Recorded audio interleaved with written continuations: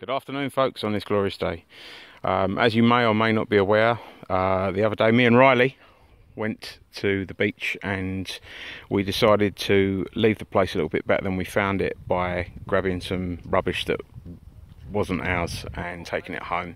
The reasoning being that if you try to make something a little bit better than when you've left it, found it, you make it better, you know what I'm saying, then hopefully, you know, the world gets a little bit tidier and stuff. So we've got this whole basket, including the basket, is what we got from the beach. So I thought we'd just have a little bit of fun with these three.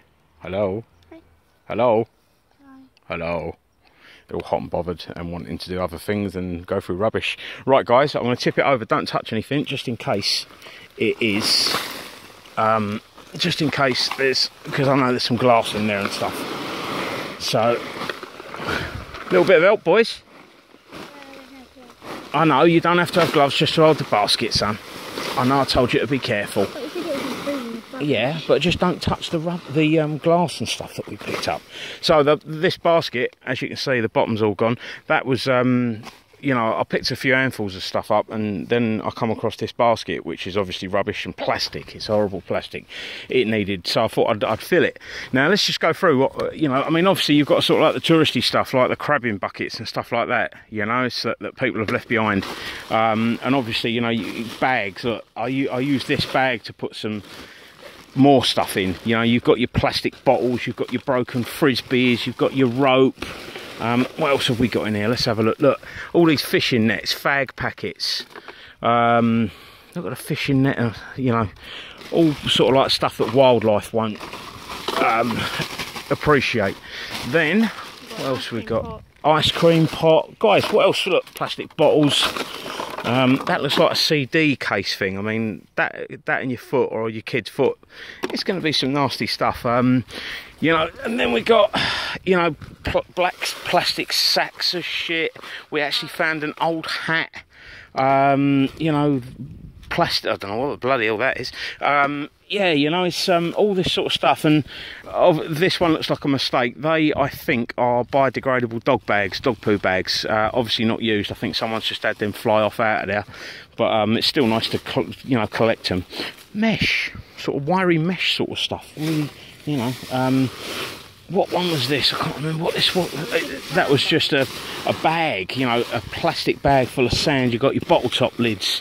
You've got your, oh, that's an old lighter. That's like a lighter that someone's, you know, just general rubbish and crap and stuff like that. What is it, Roo? Oh yeah, look, someone took some butter or whatever it is, Era. Thingy. Gold knows, yeah.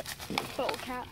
And all this rubbish is on the beaches. And look at the fishing net stuff.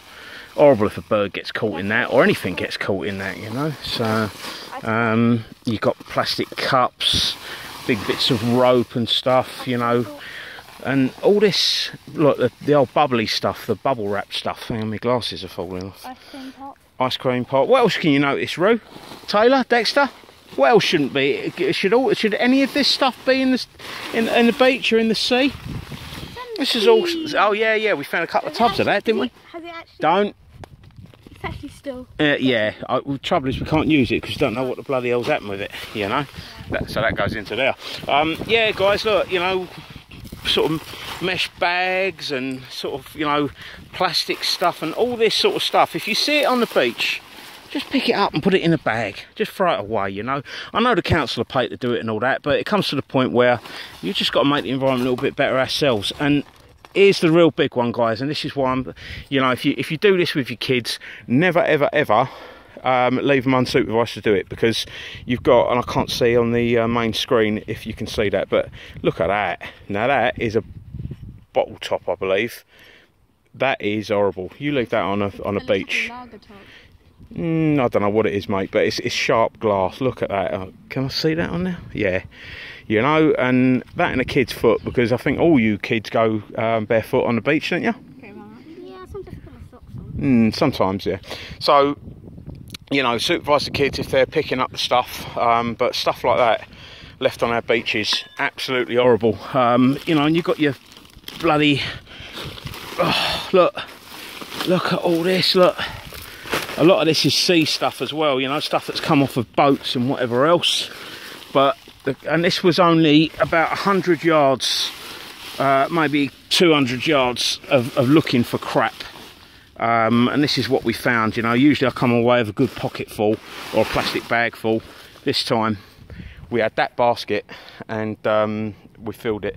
There's going to be a backup video to this as well, because like I said, it is actually the council's job, you know, to keep everything tidy, clean and tidy. We're paying our council tax. Well, we pay council tax and they demand council tax, but they don't seem to be picking up on their end of it. It looks like something from a tile. No, that looks like a bucket. That's off a bucket or something. It's the rim of a bucket, I think. Yeah, Yeah, it's a rim of a bucket, Riley. But, you know, sort of like all this plastic, guys. Look after your environment a little bit more. Kids, say bye.